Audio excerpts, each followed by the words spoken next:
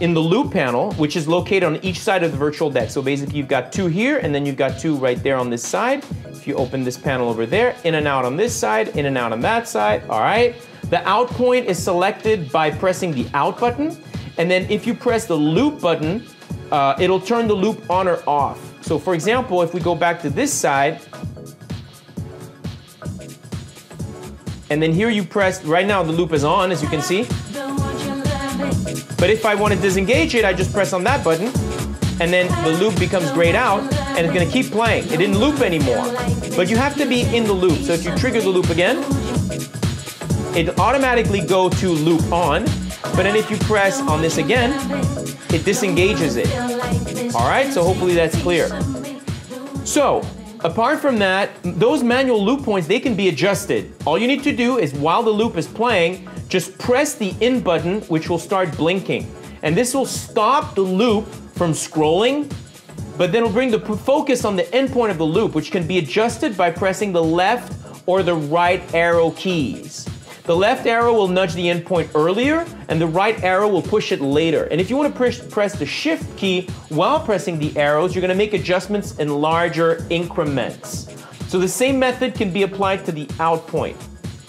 But at the end of the day, you know what, for me, to be perfectly frank, I don't use manual loops all that much because I find them a bit imprecise, especially if you're in a performance situation. You want to be a bit more precise, because what if you just hit it and then you get a bit flustered and you got to dance for it, like, oh my God, the loop doesn't loop right and sounds all crappy now. Here we did it because, you know, we were on it, but there's 50% chance that it might not work.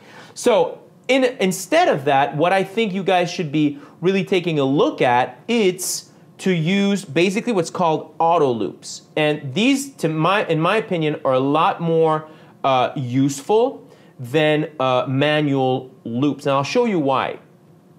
Essentially, if you want to, so what's an auto loop anyway?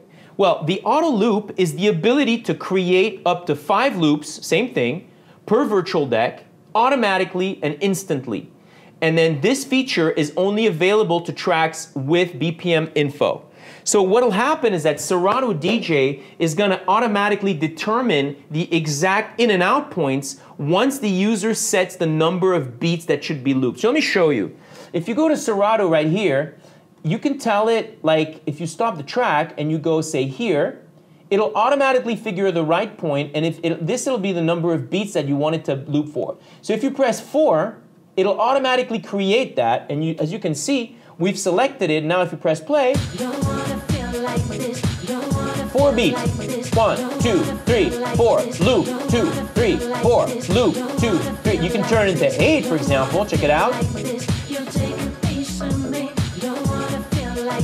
And if you can count, it's really 8 beats. Check it. 1, 2, 3, 4, 5, 6, 7, 8. 1, 2, 3, 4, 5, 6, 7, 8. So what I would do if I were you, for example, is you can use that auto loop, and then you can use it to trigger a new track. So for example, say for example, that track is playing in your headphones, right? You've got that track in your headphones, but you've got that guy playing in the back.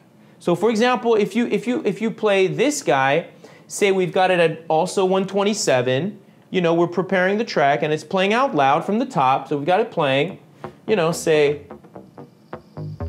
you know, this guy's playing in the background. So this one's playing out loud on the right, but I mean, I can see that on the left side, I've got a loop going on. So all I need to do is to, for example, start it 1, and then you can adjust it a little bit with the controller.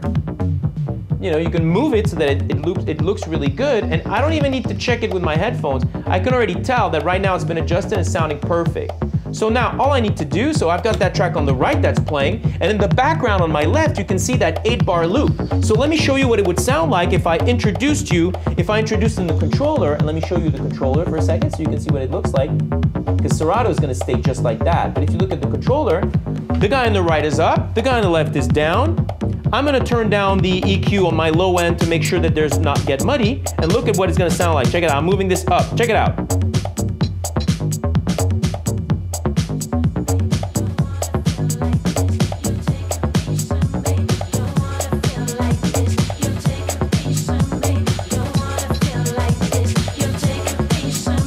tracks are playing together.